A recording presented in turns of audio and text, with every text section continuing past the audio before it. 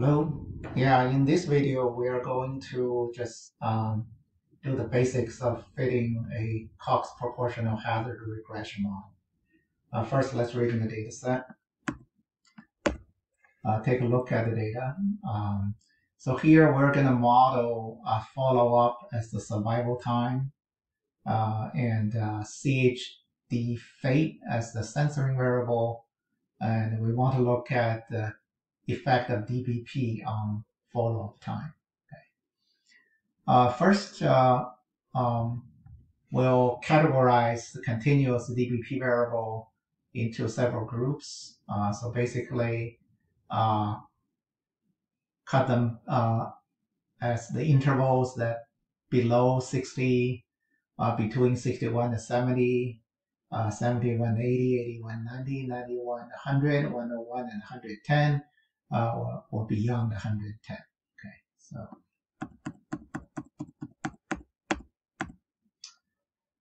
So you can see there's 8 categories, and we can load the library survival and then do a Kaplan-Meier curve. Here we divided follow-up by 365 because the unit of follow-up is in days. Now we converted it to years. Okay.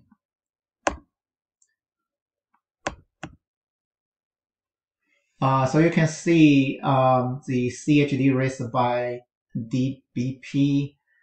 This is you can see the higher of the DBP at the baseline will have a lower survival rate. So this is almost like a dose-response relationship.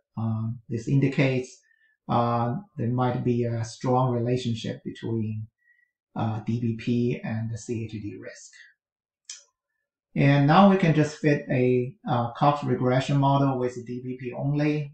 First, we just kind of center DBP around 60. So DBP 60 equals to DBP minus 60. The syntax for fitting a Cox model is coxph. And the formula is very similar to the formula used in the Kaplan-Meier curve. So here we have surv follow-up divided by 365, CHD fate, and regressed on DBP 60, data equal to data. And now we have the summary of the Cox model. You can see it's quite informative. It tells us the sample size, the number of events, and then this coefficient is the beta for DBP60. Exponential coefficient is the hazard ratio. And SE of coefficient is the standard error. And then Z is the Z statistic. And that probability greater than or equal to absolute of Z is the p-value. So you can see the p-value is very small, indicating highly statistically significant effect for DBP60 on survival time. Okay. And next one is actually calculated the hazard ratio or the inverse hazard ratio and the lower and upper bound of the 95% confidence interval for the hazard ratio. And the concordance equal to 0.616.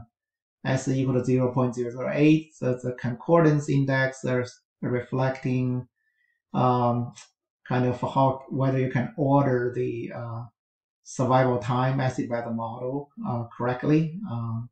So 0.5 is kind of random choices. So you want this concordance value to be high. So here is a 0.616. So it's it's okay, but not very good. Okay.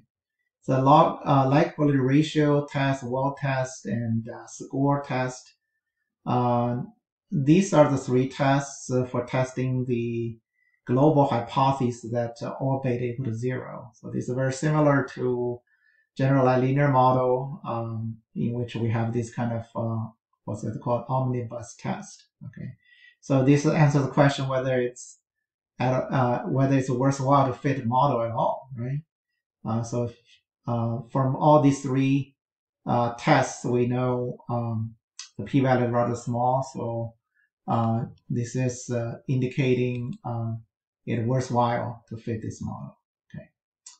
So next step, we're just gonna do a multiple Cox regression model with DBP and some other covariates. You can see now Cox model 2, the formula is now serve follow-up divided by 365, CHD fate, and regress on DBP60. Now sex is we treat as factors, so factor sex, and SCL, age, and the BMI, data equal to data. And here's are the outputs. You can see all of these variables are highly significant, and you can see the hazard ratios for each independent variables and make the right interpretation here. For example, the hazard ratio for DBP60 is 1.0187. So this is greater than 1, so it means it's a risk factor. Gender, this sex 2, I think that's female, so female has smaller risk than males in terms of the CHD risk.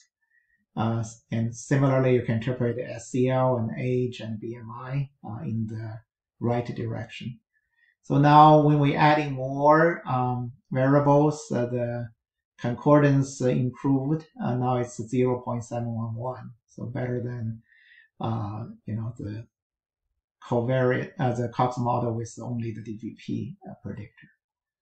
Okay, and so this is the part 1 of the Cox model. In part 2, we're going to learn more detailed details about Cox model, such as different kind of residuals, how to check the proportional hazard assumptions, things like that.